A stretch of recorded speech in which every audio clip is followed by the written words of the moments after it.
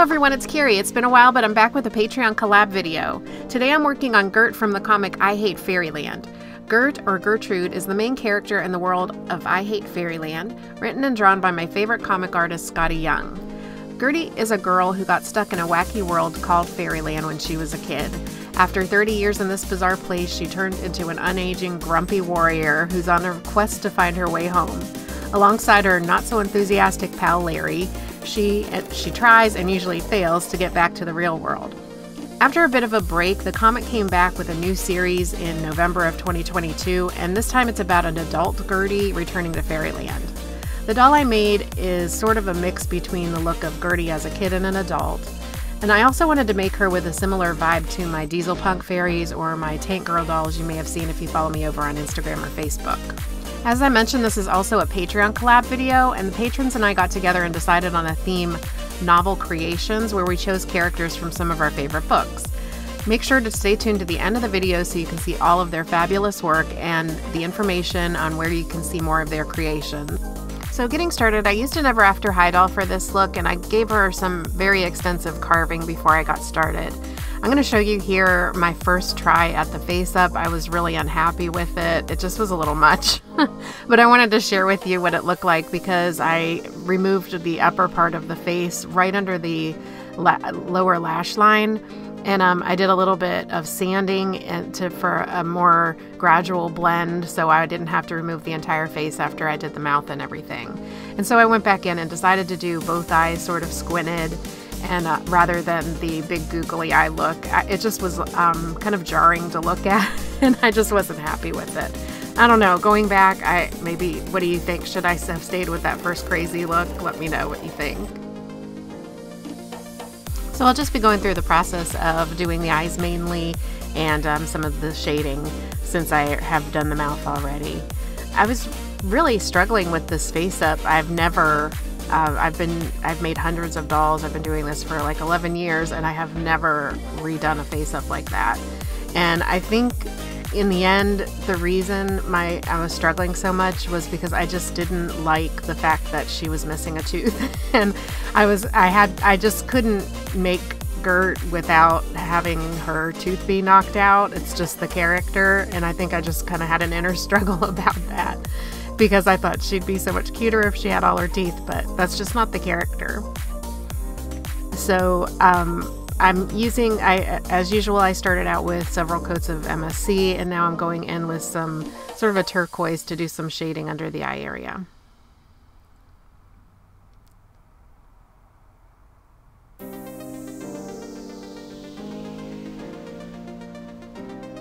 I like to use blues and yellows in the face to give it more of a natural skin tone look.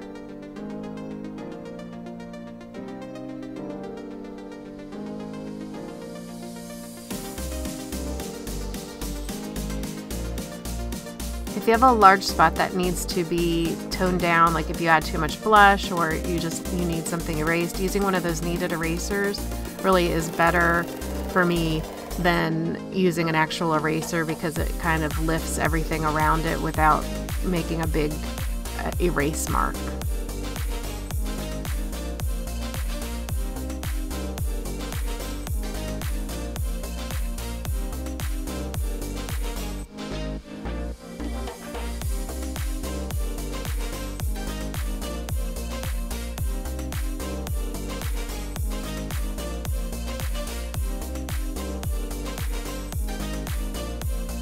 So in this video, I'm going to be working on the rest of this face up. I'm going to be working on the costume and accessories and the hair. So make sure to stay tuned, and especially make sure to stay tuned till the end of the video. Again, my patrons and I, we voted on a theme for our collab, which we do this about twice a year. We get together and vote on the theme that we want to use, and then we each make a doll to go along with that theme.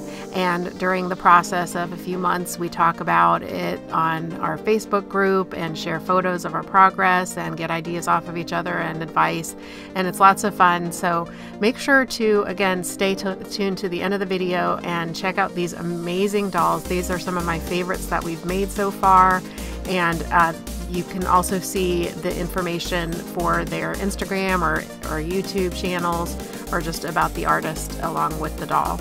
So again, please check those out and follow them on Instagram, and you'll love it. You'll love the dolls. They're just amazing.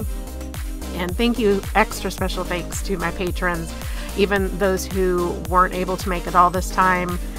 Your support was great, and it makes it a lot of fun. And those who made it all, you guys just blew me away as usual.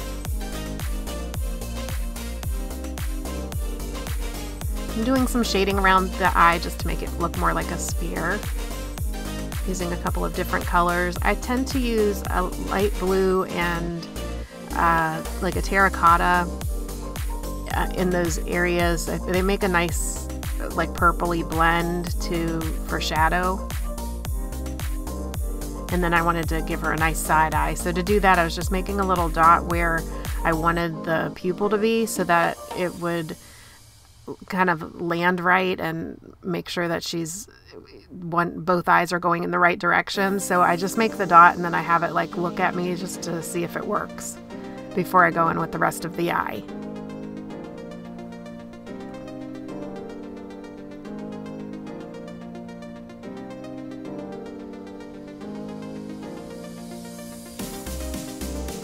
Since I didn't share the carving of the mouth and the drawing of the mouth, just a little bit about that. I did carve it extensively beforehand, and then I did a flat, I carved it flat in the open space where her teeth are and just drew those in. And then again, I drew the gap because Gertie has, her teeth have been knocked out in Fairyland. By the way, if you're interested in joining my Patreon and joining in the collabs and getting information, like we do tips and tricks, I do a monthly close-up clip where I do a close-up video of the work that I do, and then I do a level up lesson each month. So the link to that is in the description box below if you're interested in seeing what I have there. I also have a class over on Skillshare, a couple classes on Skillshare, and some learning downloadables on Etsy. So check out the links in the description box below.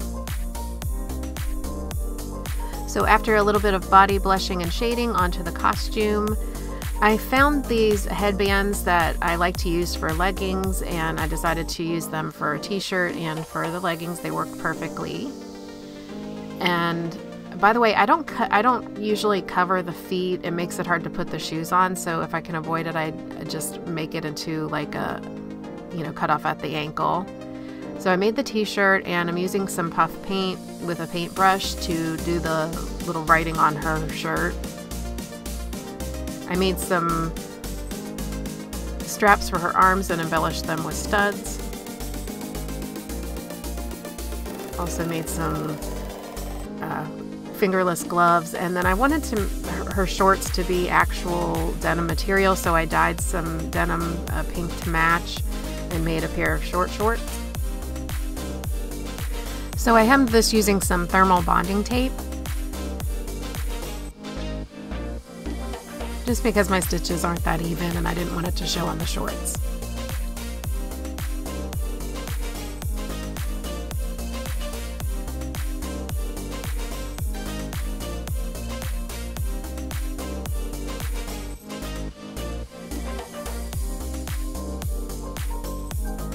So I did all the hemming and then stitched them together.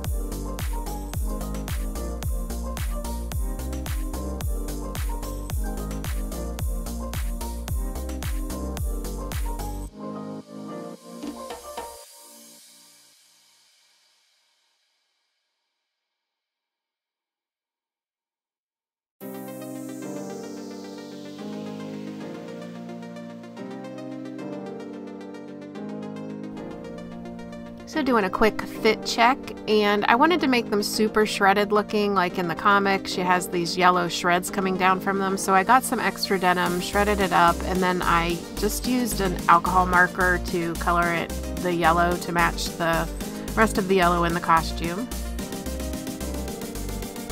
And then using some double-sided fabric tape, I added them to the ends.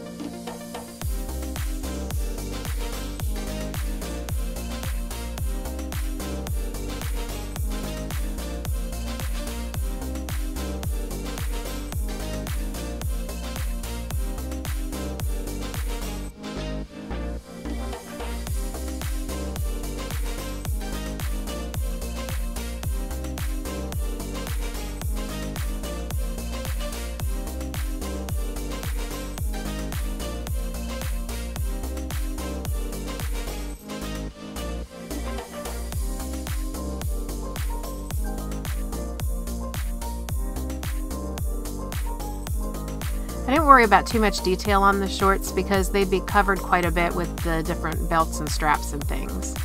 So I'm using this yellow vinyl to cut some of the belting. She has some around her waist, and then she has a big utility belt. And then she has this like pistol holder for on the leg. So just measure it and stitch it together, and then I can just scoop it right up on the leg. And then for the utility belt, I just folded over some extra vinyl and made little pockets and stitched those onto a larger belt.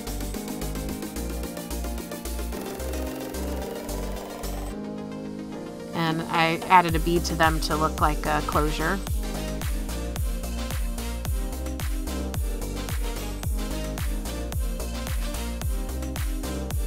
So I made the utility belt to sit on her hips, and now I just need to make the skull piece that goes in the center. And to do that, I'm going to use some 2-part epoxy sculpt. And I'm just going to take equal parts of each.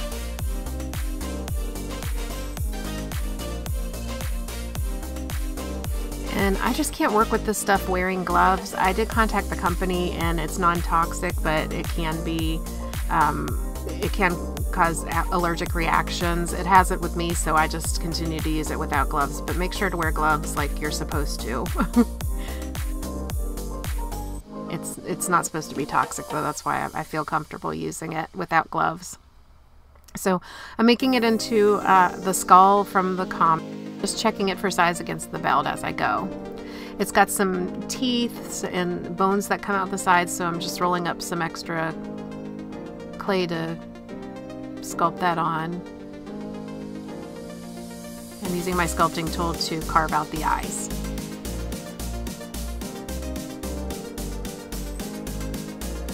Looks a little like Jack Skellington.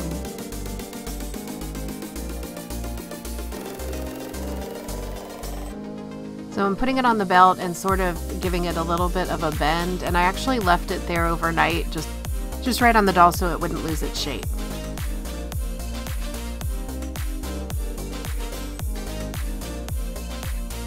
I also sculpted a knee pad on one of the sides.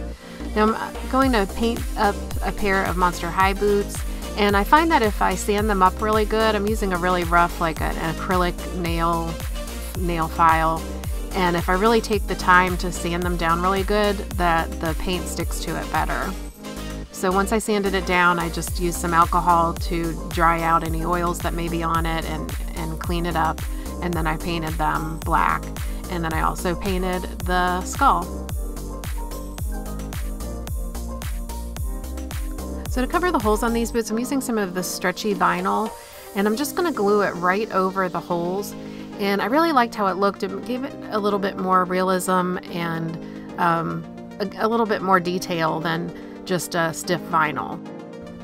So I just heated up a glue stick with a lighter rather than heat up my glue gun for one project, but just used that glue stick for that and glued it over the boot, cut it up, and then I also used the lighter to sort of melt the edges of the vinyl.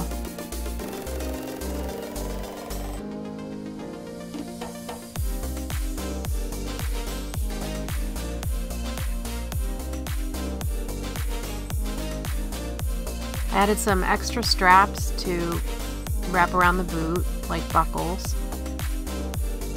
and use some eyelets to give it some detail. So the accessory that I wanted to make was this huge hatchet, or I don't know what this is called. If you know what it is, let me know in the comments below. I can't remember the name of this weapon, but I could have used this toy one, but it was a little bit too small, so I kind of used it as a little guide to draw my own. And I used some white foam board. I wish that I had some black, but I painted it anyway. And it's just craft foam, and it was kind of thicker.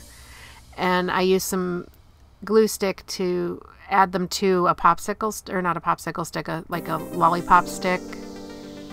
And then I found kind of carving the edges of this stuff really made it look like a neat blade.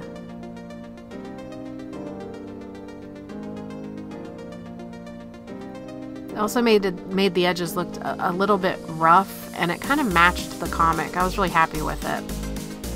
It's real lightweight too, so you can have your doll hold it without it being too heavy. So I took some of my embellishments and added some studs to it after I painted it up. I also had this little pistol for her holder on the side that I customized. It's just a toy one.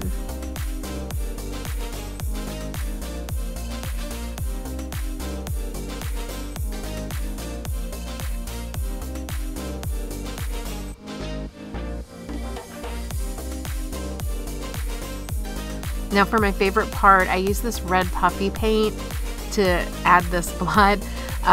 There's a lot of scenes in the comic where if you read it, it's great. I suggest that you do. It's a lot of fun. It's really creative, and one of the reasons he's my favorite comic book artist. But this really fits the character, so I decided to add this red droplets to it. So when I'm working on a bunch of face-ups at once, I keep them in this case just to keep the dust off of them. So I'm pulling that out from, if you follow me over on Instagram, those are my vampires. You may want to check those out. So I'm just adding her to my holder so I can curl her hair up. And I just added a little bit of unscented gel to her hair, combed it through, and then gave her some serious curls. Even after this video, I went back and curled it again to give her more of these like Goldilocks locked curls, like storybook curls, because that's what Gert really has in the comic. Because I ended up pulling them apart too much and it just looked like her hair was really curly, but I wanted them to be like, here you can see her hair is really curly, but it doesn't look anymore like those locks. So I went back and gave her some more of those. And then she has these kind of wild bangs in the front. So I used this little razor to give her a razor cut in the front, and then I smoothed down the bangs to hang down a little bit better. So storing all of the clothes away as I worked on other parts of the doll, pulling it back out to give her her costume.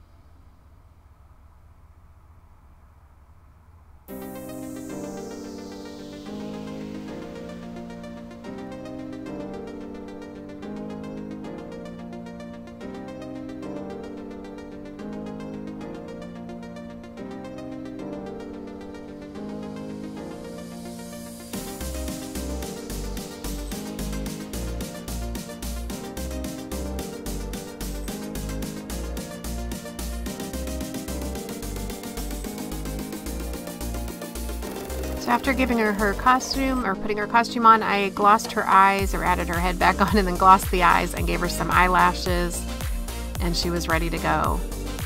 So stay tuned here in a moment for all of the reveals for the collaborators, and check out their YouTube channels. Some of them have YouTube channels. Check out their videos, and thank you guys for watching. Let me know if you have any questions or comments in the comment section below. And again, thank you so much for being here and watching, and extra special thanks to my patrons. You guys are so wonderful. Thank you so much for your support, and I thoroughly enjoy doing these collabs with you. Can't wait for the next one.